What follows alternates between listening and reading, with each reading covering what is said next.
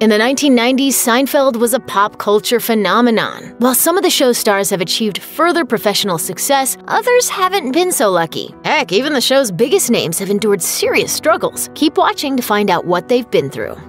Michael Richards is, of course, best known as the lovable and wacky neighbor Cosmo Kramer. But after Seinfeld ended, he gained infamy for an incident he would surely rather forget. He was working out material at a Los Angeles comedy club in 2006 when heckling from some audience members prompted him to go into a racist tirade. The outburst was caught on video and posted to TMZ. Richards made a reference to lynching and used the N-word multiple times. Much of the audience reportedly left in disgust. Richards went on an apology tour, but that only further fueled the disaster. He announced that he was sorry during an incredibly awkward appearance on The Late Show with David Letterman. Jerry Seinfeld sat in to assist with damage control, but Richards' missive via satellite revealed how out of touch he still was, as he referred to black people as Afro-American. Seinfeld later gave Richards another chance to dig himself out of this hole on a 2012 episode of Comedians in Cars Getting Coffee. I busted up after that event 7 years ago. It broke me down. It was a selfish response. I took it too personally. The scandal led Richards to take a voluntary 7-year break from showbiz. He attempted a comeback in 2013 on the TV Land sitcom Kirstie, but that show only lasted 1 season. No actor has gone on to bigger post-Seinfeld success than Julia Louis-Dreyfus. She's taken home a staggering 7 Emmys for lead actress in a comedy, 1 for The New Adventures of Old Christine and 6 for Veep. But in 2017, she learned that she had breast cancer. She revealed her diagnosis on Twitter as she wrote, "1 in 8 women get breast cancer. Today, I'm the one." Her public bravery belied a private battle that was deeply frightening even after the ordeal was over. For an otherwise healthy woman at the peak of her fame and professional success, it was a shocking blow. I was stunned. I'm sure you were. Yeah.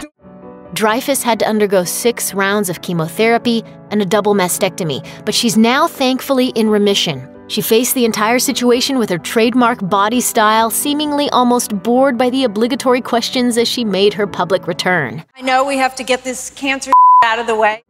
Dreyfus admitted that she couldn't keep the situation private because it caused delays on Veep, so she used the public attention to rally support for universal healthcare. Jason Alexander may be one of the most affable actors in Hollywood, but when he played George Costanza on Seinfeld, he absolutely hated working with Heidi Swedberg, who played George's girlfriend Susan. Alexander made his frustrations public in 2015 when he said on The Howard Stern Show, Her instincts for doing a scene where the comedy was and mine were always misfiring. Legend has it, the rest of the cast also had the same problem with Swedberg, and that's why Seinfeld co-creator Larry David decided to kill off her character so unceremoniously in the infamous envelope-licking incident. Alexander essentially confirmed this version of events in the interview. A truly candid moment about on-set friction is rare, so this revelation naturally went viral. Swedberg then faced a swell of online harassment, which prompted Alexander to then defend her. He took to Twitter to say, "Oh dear God, leave Heidi alone." In a longer statement, he added, "I feel officially awful. Heidi was generous and gracious, and I'm so mad at myself for retelling this story in any way that would diminish her." Jerry Seinfeld's fictionalized version of himself was a serial dater who always found a fatal flaw in his romantic partners and then sabotaged the relationships. In real life, the actual Seinfeld met the woman of his dreams at a Manhattan gym in 1998. She was young enough to be his daughter, but that wasn't a problem. But there was a problem, as she was already married. Jessica Sklar had been hitched for only 2 months when Seinfeld devised their first date to be a taping of his upcoming HBO special. Sklar's then-husband Eric was understandably furious, which prompted him to air his grievances. He told Page Six, "I was manipulated, misled, and completely caught off guard by Jessica's infidelity. Jerry and Jessica have no respect for decent values. They deserve each other." Sklar reluctantly disputed this interpretation of events to the New York Times as she claimed that she'd already broken up with her husband days before she met Seinfeld. She also added that they'd been having troubles before their impulsive wedding and had even been in couples counseling.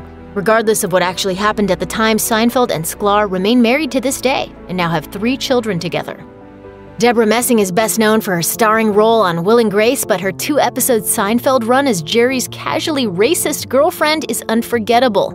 As for her life off-screen, she had a memorable moment when she was dragged by the leader of the free world online in 2019. President Donald Trump took to his Twitter and called Messing a bad actress, accusing her of both racism and trying to create a blacklist of his political donors. Two of these charges have some merit. Messing's mess started when she liked an image on Twitter that called Black Trump voters mentally ill. Sure enough, the hashtag racist Debra Messing then began to trend. She quickly apologized and unliked the tweet, but that wasn't the end of it, as she then tweeted, "Black people are targeted by Trump's GOP for voter suppression." This came on the heels of Messing and her Will and Grace co-star Eric McCormick urging The Hollywood Reporter to publish the names of attendees at an upcoming Trump fundraiser in Beverly Hills, hence the blacklist accusation. Messing also mentioned on Twitter that political donations are already public and that, as a consumer, she merely wanted to know where her money is going when she pays for entertainment. Brad Garrett is, by most accounts, a gentle giant. Best known for his role as Robert Barone on Everybody Loves Raymond, he also played an overzealous mechanic on Seinfeld who was so obsessed with proper maintenance of Jerry's Saab that he eventually stole the vehicle. The 6'7" actor usually plays his gargantuan frame for good-spirited laughs, but that doesn't mean he never gets angry. In 2007, Garrett snapped after being called a racist by a paparazzo. A video was posted on TMZ of the actor smashing the camera of the photographer, a black man who was set off by Garrett's alleged racist comments a month earlier. A separate incident in 2009 saw Garrett telling another paparazzo to go wear a turban. The photographer in the original 2007 incident claimed that Garrett broke his camera, but a Los Angeles judge eventually decided that the actor was provoked and no charges were filed. Ben Stein is best known for droll performances in movies like Ferris Bueller's Day Off and for the Comedy Central game show Win Ben Stein's Money. He also played Kramer's attorney in a Season 8 Seinfeld episode. Though his most famous on-screen role is his appearance as an economics teacher, in real life, he has a decidedly anti-science bent. As a prominent spokesman for both climate change denial and the teaching of creationism in public schools, he's lost credibility among his more liberal Hollywood peers, or at least that's what he believes. In 2012, a judge dismissed most of Stein's rather complex lawsuit against a Japanese computer company that had hired him to hawk a line of printers. Stein claimed that his free speech was being infringed upon in California because he was allegedly dropped from a $300,000 contract for his views on global warming. The judge, however, believed that the suit was a smokescreen for Stein's larger pro-carbon agenda and dismissed all but one of his many claims for damages. This isn't to say that his politics haven't had an effect on his career, though. After the 2008 release of his propaganda film, Expelled, No Intelligence Allowed, his IMDb page tells the tale of a story of a man who hasn't exactly been in high demand for quite a while.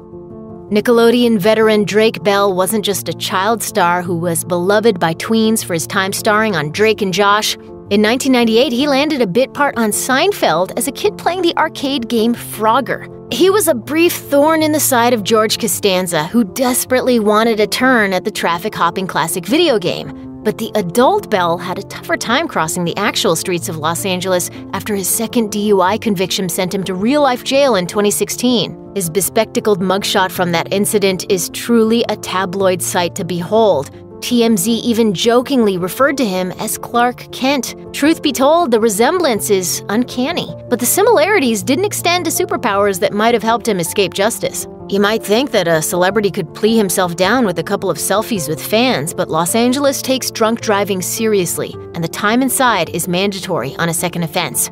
Bell's sentence came with 4 years of probation and a mandated alcohol education program. Fortunately for him, his original 96-hour sentence was knocked down to only 2 days for good behavior. Since this particular incident, he's remained out of trouble.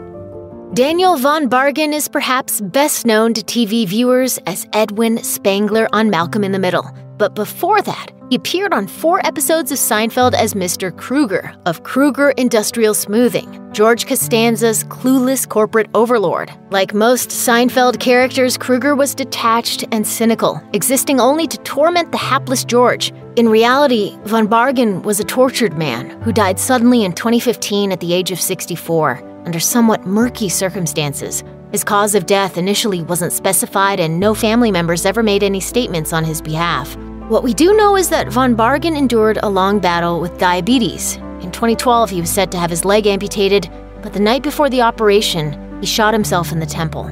He remained conscious and called 911 himself. The recording of the call is rather shocking as von Bargen sounds lucid as he pleads for help with a bullet lodged in his skull.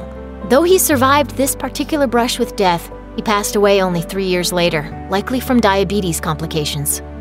Phil Hartman is one of the most legendary cast members in Saturday Night Live history. He was on the show for 8 seasons, from 1986 to 1994. He followed that up with a starring gig on the NBC sitcom News Radio, which only further cemented his iconic status.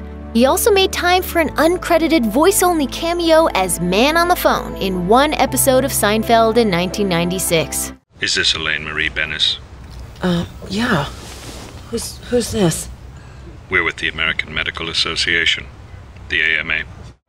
While his career was going strong throughout the 90s, his off-screen life wasn't quite as rosy. In 1998, his life met a tragic end when he was shot to death by his troubled wife, Bryn.